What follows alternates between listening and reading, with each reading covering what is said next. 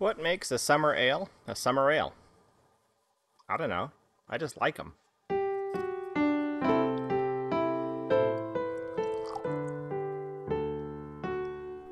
I suppose I should qualify that. I like them in the summer. I mean, there's nothing that says I can't enjoy them some other time of the year, but it's designed to be drunk in the summer. They're freshest in the summer. And the flavors are just intended to be enjoyed this season. So this is Kulshan's Greenwood. Kulshan's Greenwood Summer Ale. I have enjoyed several summer ales. Well, a few summer ales. Several means a lot. A few means two or three. I don't know. My mom taught me that one. What is it with making grammatical jokes in both my videos today? I don't know. Anyways, I've had a couple Kulshans. They tend to make pretty good beers. I think the first ones of theirs that I reviewed was way back in the first couple months of my channel. They're Kitten Mittens Winter Warmer. I think I enjoyed that one. If I recall, I probably did. This is not the first can of Greenwood that I have drunk. I think my favorite summer ale right now is Fremont's Summer Ale, which I have described as being if you tasked a grown-up with making lemonade. Not spiked lemonade, not something so tawdry as that, but a deliciously citrus-adjacent, dry pale ale. This one is described as being a refreshing Northwest summer ale with notes of citrus and tropical fruit. And it has Mosaic, Eldorado, Azacca, and Idaho 7 hops. Now, a pale ale is an ale that is pale. It is not necessarily heavily hopped, though traditionally it will be moderately hopped, slightly to moderately hopped. It usually falls under the India Pale Ale in the bitterness category. And I like pale ales. They tend to be nice, middle of the road, enjoyable most seasons of the year.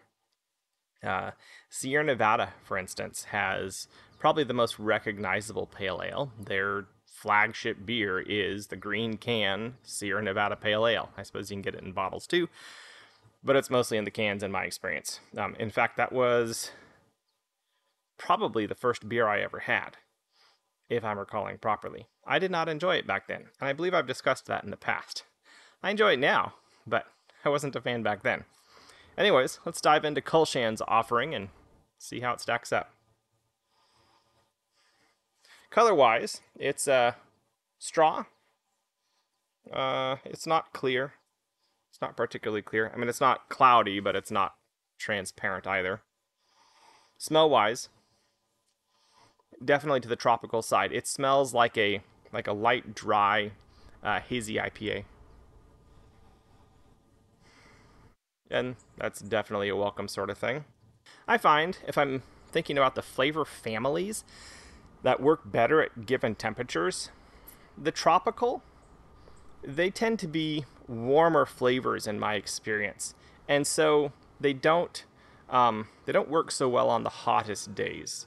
And so if I'm looking for a pale ale or a beer that is particularly suited for hot days, I'm not really going to be looking for tropical flavors per se. I'm going to be looking more for citrus flavors. That the citrus, like the lemon peel and the orange peel kind of flavors, are more, they're just cooler flavors to me. They're better hotter weather flavors to me.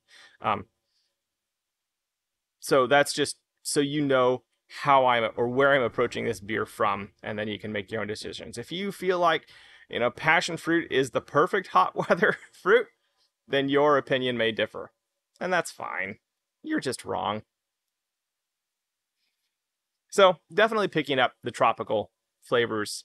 There's a little bit of citrus, but it's more like blood orange.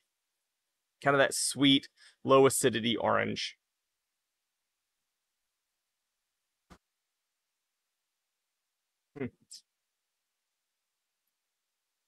This is a very mildly hopped, or it's a beer with a very mild bitterness at the outset. It definitely starts off like a very mild, malt forward hazy IPA. You get this kind of soft sweetness of the tropical flavors, and then you get the The hoppy, this kind of more of a West Coast juniper and pine tree hoppiness kind of builds later, but it stays very mild, and it kind of bifurcates at that point. So it starts with this kind of tropical juiciness that's really mild and kind of thin, and then you get this kind of West Coast bushy juniper hoppy note. At the same time, this kind of watery finish that's certainly not unpleasant, especially for a warm weather beer. I find that kind of juniper and pine bushy bitterness that builds on traditionally with a West Coast style IPA, and definitely with this pale ale, it makes you want to take another drink. Not because it's unpleasant, but I don't know. There's something about it that just drives me to want to take another drink.